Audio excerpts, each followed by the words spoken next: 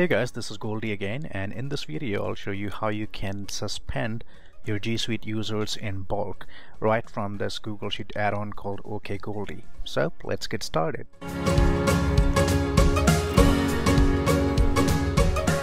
Just a quick note, I'm assuming you have already installed the tool. If you haven't yet, go back and watch my other tutorials. If you like the add-on, install it, come back and watch this video. So with that, let me show you how you can suspend your G Suite users in bulk right from your Google Sheet.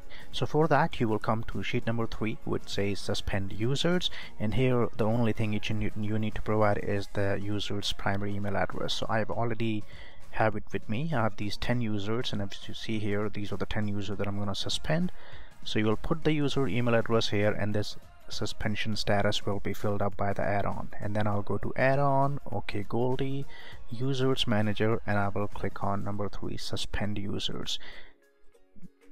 Script will pick these users one by one and make a call to your directory API to suspend these users, and within a few seconds you will see the status. So as you see, all the users are suspended successfully with some statistics here, how many users attempted suspended successfully versus not, and a pie chart. So now when you go back to the admin console, I'll do a quick refresh and hopefully these should be suspended. And I'll just go to the organizational unit where I had these users, OK Goldy demo, and as you see, all of these users are suspended.